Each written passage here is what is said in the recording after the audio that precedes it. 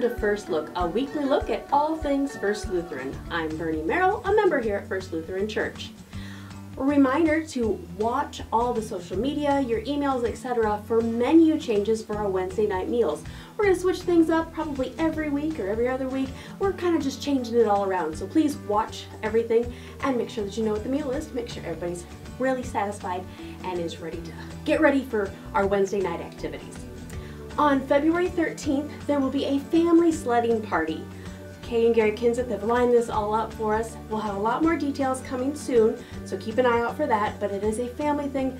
However, we need your help. We need parents who are willing to help go out and be with the kids. It's a lot of fun to go sledding, so why not come out and help and have a good time with them as well. Today we are starting a Kleenex drive. A lot of our elementary schools are running out of Kleenex.